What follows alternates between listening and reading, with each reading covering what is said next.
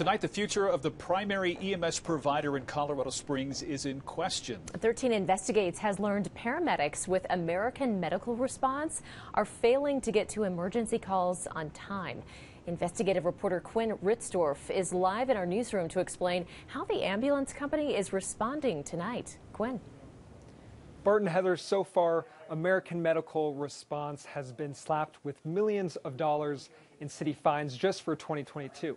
All of these fines are related to AMR paramedics not getting to calls on time. Tonight, the ambulance provider tells 13 Investigates the response time issues are largely due to staffing shortages. The city of Colorado Springs signed a new contract with American Medical Response back in April of 2020.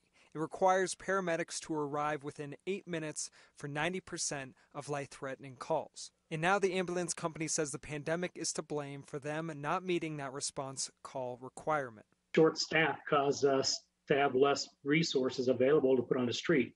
At the end of 2021, data shows paramedic response times for life-threatening emergencies started to decline. The trend continued into 2022, with paramedics arriving late to 19% of the highest priority calls last January.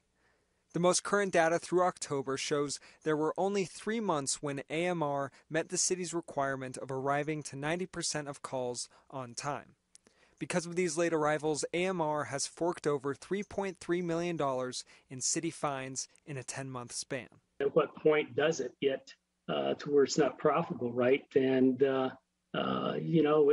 it's a work in progress. In October, the city placed AMR on a probationary cure period. The city told AMR that by the end of 2022, AMR must arrive on time to 90% of all calls. And if it didn't, the city could terminate their contract.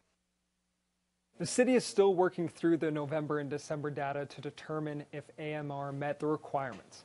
AMR told 13 Investigates their paramedics arrived on time to 89% of calls in December, and that staffing continues to improve.